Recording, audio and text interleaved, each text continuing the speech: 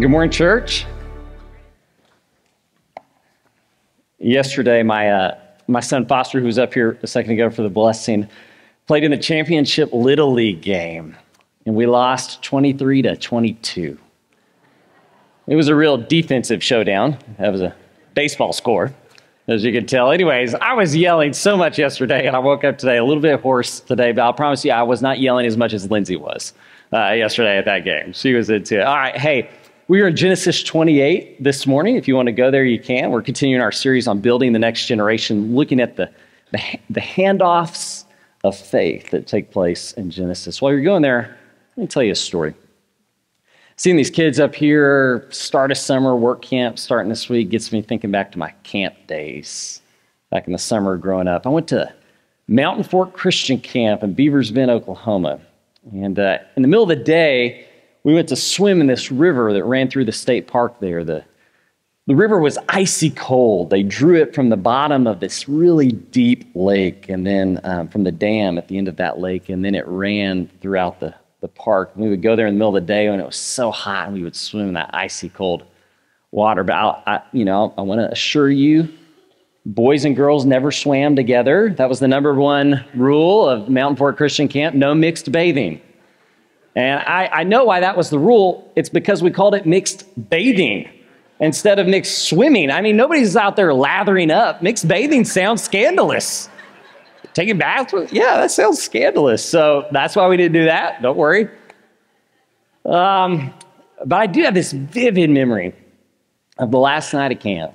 And it's late. It's after the worship and hugging and crying each other as we're thinking about leaving the next day. And then several of the folks there at camp are ready to give their lives to Jesus in baptism. There's no baptistry at the camp, so we all go down to the river. And it's dark outside, and there's no lights at the river, so I remember all those church buses without air conditioners pull up next to the river, and they all shine their headlights on the water. I remember that. And there's this fog coming off the water, and then we all wade out there around our friends, and it was magical because there was boys and girls in the water together. When we go out there into the water, and I can remember my friends just one after another giving their lives to Jesus in baptism and coming up out of that water and us singing around them. As I remember that, I'm just filled with this just feeling that's kind of hard to describe. I remember that just being filled with awe for this God. I remember we loaded up in those church buses and we drove back listening to Mercy Me's I Can Only Imagine. You remember that song? I can only imagine about what heaven's going to be like, and thinking about my friends who are going to be there with me, with God, and just being filled with delight in the Lord. As I think about that experience and I try to categorize that feeling, I think I would put it in the same category as the feeling I had early one morning climbing this mountain in New Mexico with my dad. And we left early when it was still dark, and we get high up on that mountain near the saddle, just below the summit of this mountain, right about the time the sun peeks over the mountains surrounding us and just bathes every peak around us and every valley with light, and just being overcome with the splendor of what I was seeing. And this is amazing. And as I think about that feeling, I would also place that in the same category as the feeling I feel when something I have prayed for really deeply, something that perhaps the whole church is praying for together, when God answers that prayer. You know those feelings, like something you were praying for almost beyond hope, and then God does it. There's a brother here at Highland who's been dealing with really bad eyesight issues the last few years, and so many of us have been praying for him. And the other day, he had a breakthrough and is seeing better than he has seen in years. I'm just awed by God. And so as I try to figure out exactly what that feeling is that all three of those stories inspire in me, I think that's the right word. The feeling is awe. Just being amazed by the glory and the power and the nature of this God of ours. Awe. All right, come with me to Genesis 28. This is a story of awe. Let me show you this. We're picking up with Jacob. This is Isaac's son. We're going to skip the Jacob and Esau stories. We're going to come back to those later and do them together. So I'm skipping them right now. We looked at Abraham. We looked at Isaac last week. Now we're on Jacob. We're in Genesis 28, verse 10. Let's read this. Jacob left Beersheba and he set out for Haran. And when he reached a certain place, he stopped for the night because the sun had set. Taking out the stones there, he put it under his head and he lay down to sleep. And he had a dream in which he saw a stairway resting on the earth with its top reaching to heaven. And the angels of God were ascending and descending on it. And then above it stood the Lord. And he said, I am the Lord, the God of your father Abraham and the God of Isaac. And I will give you and your descendants the land on which you are lying. Your descendants will be like the dust of the earth, and you will spread out to the west and to the east, to the north and to the south. And all peoples on earth will be blessed through you and your offspring. I am with you, and I will watch over you wherever you go.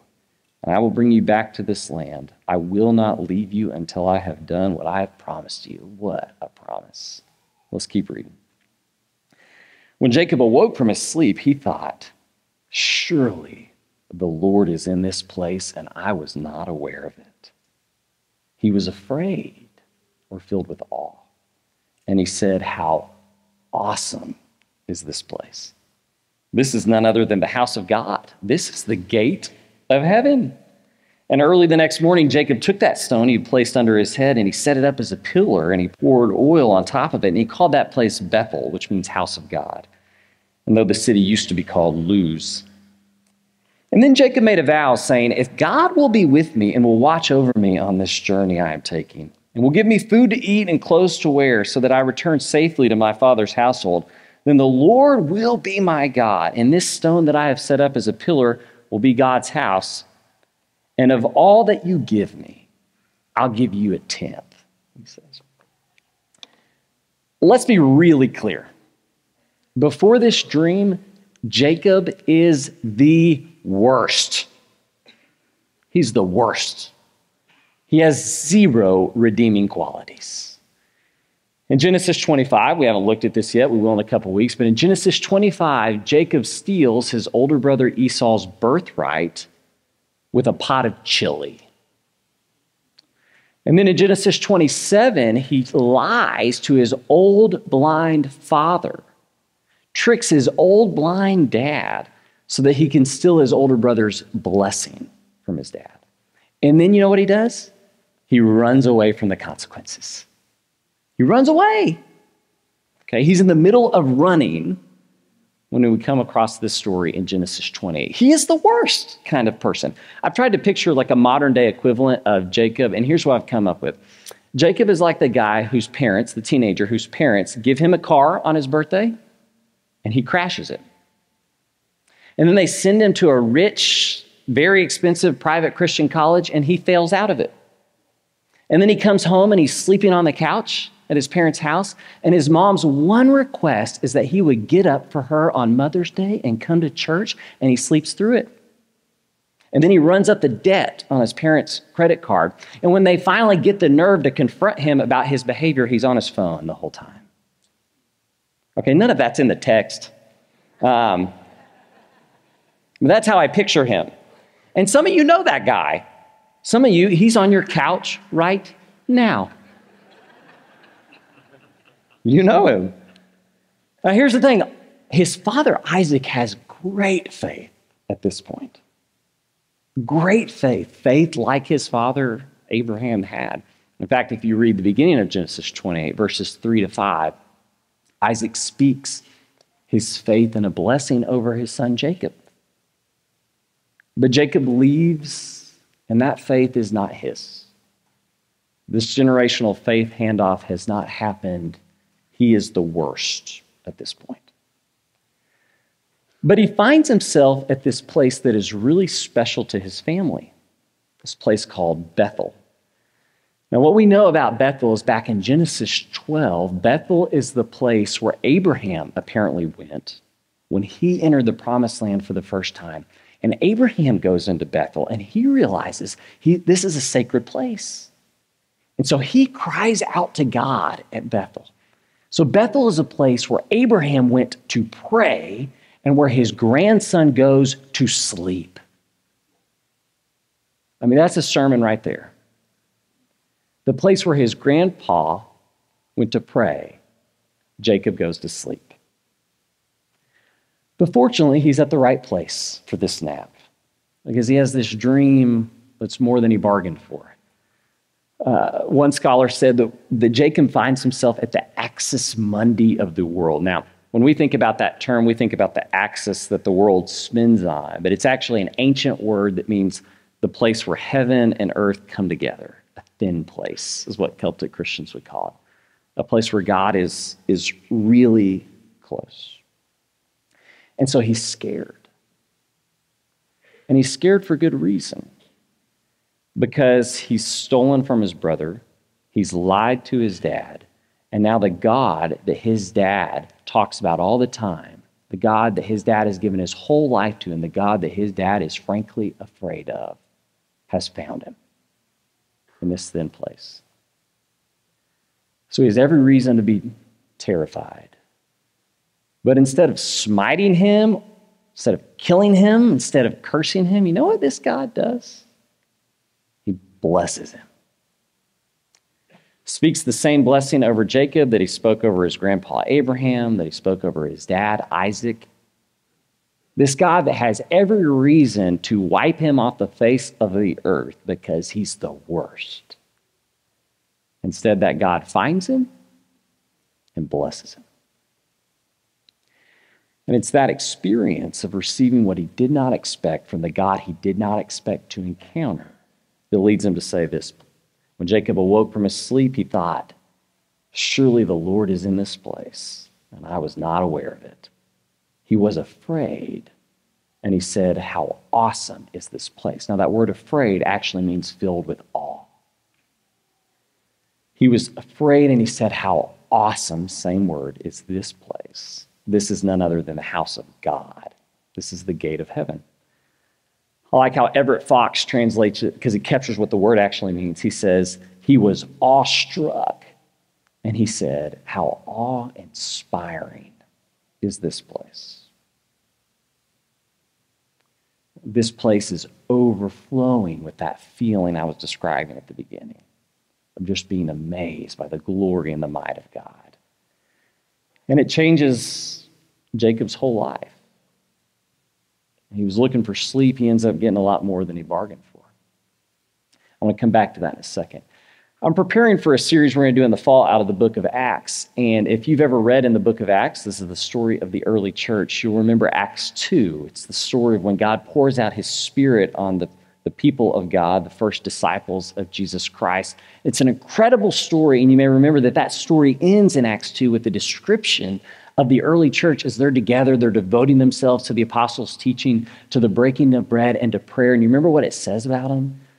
Everyone was filled with awe for God. And because of that feeling, what they do is incredible. They share all their stuff, they sell all their possessions, and they share with anybody who has need. The community around them is amazed by them. The community around them isn't hostile to the church. They're amazed by the church, and thousands of people begin pouring in and being baptized into Christ Jesus. Why? Because they see this group of people who are filled with something they don't even know how to describe. Awe for God. ACU, Abilene Christian, where I went to school, has this statue that's called Jacob's Dream. And it's an artistic rendering of this story in Genesis 28 when Jacob wakes from a dream to see angels ascending and descending from heaven, and he sees the Lord at the top of this ladder. And so this statue was put up at ACU, and there's a little video clip of it. I want you to see it and just kind of capture this visually, this scene. And what I want you to pay attention to is the baptistry at the bottom of the statue. Let's watch this little clip.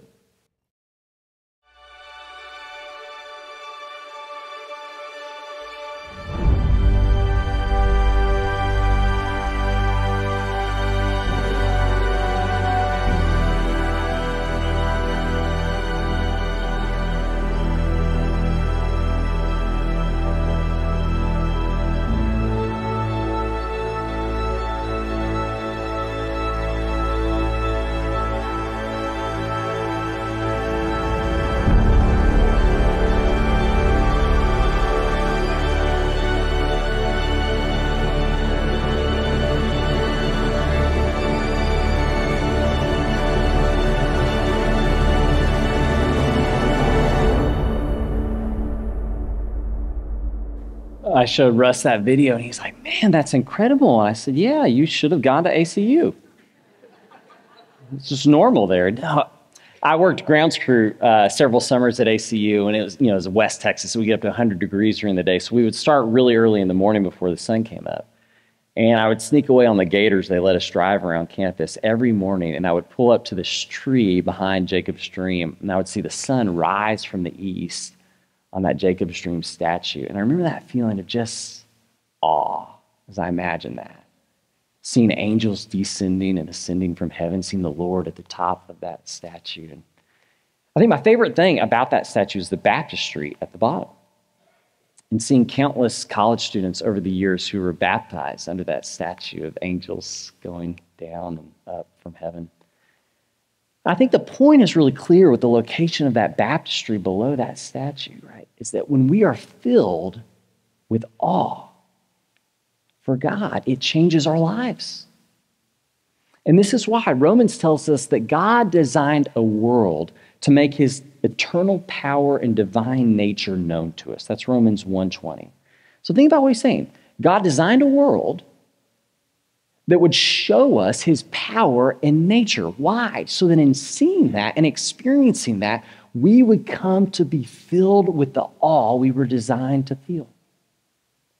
We were hardwired for awe. We were hardwired to be amazed, to be enraptured, to be undone. But we walk around, honestly, with blinders on, don't we? Paul Tripp talks about it like this. He says, some of us suffer from the worst kind of blindness. He says it's the physical ability to see without the spiritual ability to really see what you've seen. It's the capacity to look at wonders, things specifically designed to move you and to produce in you breathless amazement and to not be moved by them anymore. He says it's the sad state of yawning in the face of glory. Think about that. There's a young man here. He's late 20s, early 30s. Single young man, but there was a couple here at Highland who he was really close to, and they were expecting their first child. And so he was real close to them. He'd go have dinner with them all the time, hang out with them. And so he had been just praying for 9 months for the arrival of this baby girl. He was so excited about this. He felt like an honorary uncle to this little baby girl. And so they have that baby at the hospital. He goes up there, and he's on his way into the hospital, and he realizes he has never held a baby in his life. He walks into that hospital room, and before he knows it, they stick that girl into his arms. And he says he's holding this baby in his hand, and he just started to weep. He was just undone by the miracle of this little baby girl. And what's he feeling? Awe. When we experience what God designed us to experience, it changes us. Now, look at the story of Jacob. Look what happens to him. Before this, remember, he was the worst. But after this experience of encountering God and being overcome with awe, we read this. Then Jacob made a vow, saying, if God will be with me and will watch over me on this journey I'm taking, and will give me food to eat and clothes to wear so that I return safely to my father's household, then the Lord will be my God, and this stone that I have set up as a pillar will be God's house. And of all that you give me, I'll give you a tenth. Okay, again, this was a guy who was the worst, who was running from all the bad things he had done, running from God, who after this one experience of encountering the Lord, devotes his whole life to him and even promises he's going to tithe. Can I get an amen? Can I get an amen? Yeah, you can amen that. Some of you aren't tithing. Changes his whole life. Changes his whole life, right? Okay, let me ask you this. Why do you think so many of our young people are going to be baptized at Camp Highland in a couple of weeks? Why are so many of them going to be baptized there? Okay, some of them is because they followed my camp policy, which was shower as little as you can. And so they need that. But the reason that most are going to be baptized there is that they believe, like Jacob, the Lord is in this place. And they're going to experience the Lord that week in ways they did not think were possible. When they experience that, what they're filled with is awe. This is an amazing God. And when you feel that, you can't stop yourself from giving yourself to him and devoting your life to him. That's why they're going to surrender themselves to him. So let me ask you this. Don't we want that to be the case here in this place? Don't we want this place to be a place where anytime somebody comes through those doors, they leave believing the Lord was in that place? And they give themselves to him because of it. I got an email from Linda Bateman. She was a longtime Highland member. She's moved away. She lives out of town now, but she was sick a couple weeks ago. This was on our Life-Giving Sunday when we gave away money to Hope Works to build a transitional living facility for those coming out of incarceration, when we celebrated medicine sent to Jab's son in Papua New Guinea, who's doing so much better, by the way, when we talked about our work in Ukraine, when we baptized a young woman behind me. So it was a big day. And she happened to tune in on our live stream. And I got an email at like 11:22, so right after service, from Miss Linda. And this is what she said. She said, "Wow, I've never been so grateful for a sick headache. It gave me an opportunity to live stream with Highland this morning, a church at work, a church serving all corners of the earth, serving in ways that are vital, partnering with the war-torn and weary, supplying a distant country with devastating illness, bringing encouragement to families and doctors, providing practical and safe living quarters for those still needing a leg up, sharing in a mother's answered prayers for her daughter. And I know firsthand the support and encouragement Highland has been to the mission of Timothy Hill. Highland continues to be in the trenches. My love and prayers will be with all of you as you continue with what God places before you. In him, Linda Bateman, parentheses, totally forgot about my headache." That's all. You know, what we're supposed to be is a mirror that reflects God's glory to the world. When someone comes here, and especially I'm thinking about our young people, when our young people come here and are filled with awe, life-changing awe for God, that's when we're doing what we're supposed to do. And let me point out, it's so special that the place where Jacob experiences this is the same place his grandpa did.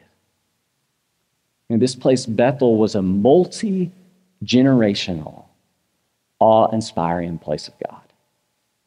That's what we want to be. But I'll tell you, the story doesn't actually end that well for Bethel. In 2 Kings 12, this is years later, Bethel is the place where King Jeroboam puts 2 golden calves, and the people begin to worship something not God. It becomes the center of idolatry. What he recognizes is that his people are made for awe, and he's trying to redirect their awe to something they were not made to be in awe for. How tragic is that? This place that's a multi-generational, awe-inspiring place of God becomes the center for idolatry. I was reading a story. This was in a cycling article.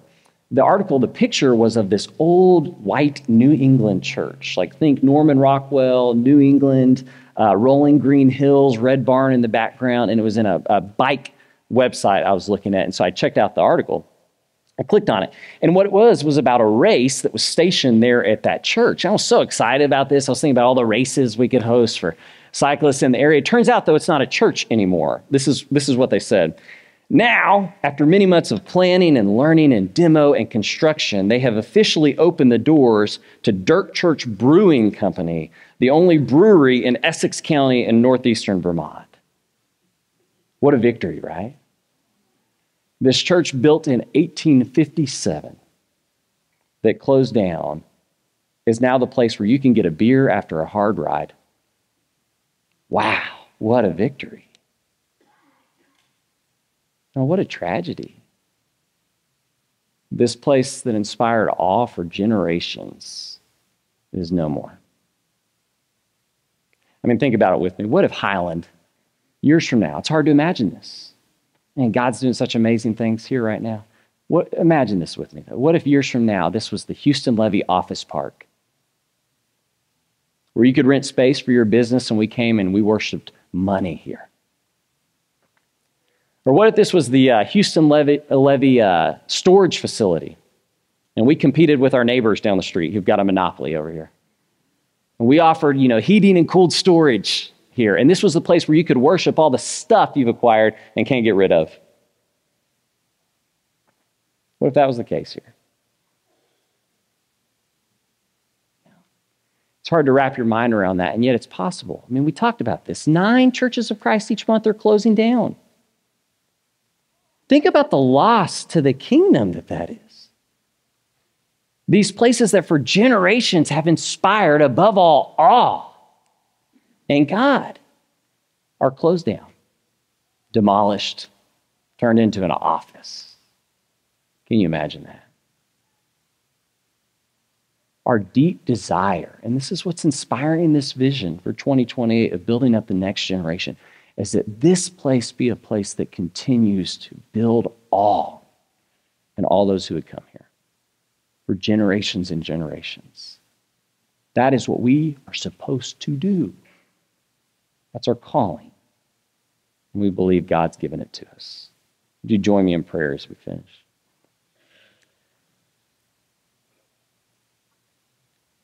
God, my prayer this morning is that every person here has encountered you today.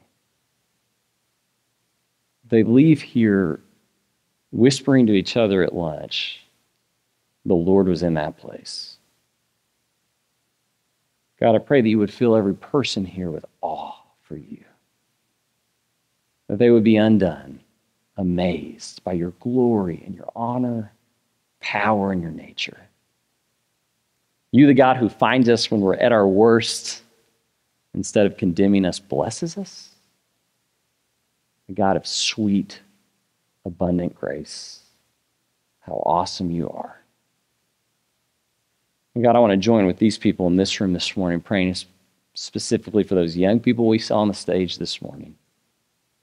For the high schoolers who are starting work camp this week and go to camp later in the year, middle schoolers, for those young adults and those college-age students who are home for the summer. God, our prayer is that here they would know you are an amazing God, worth giving their whole lives to.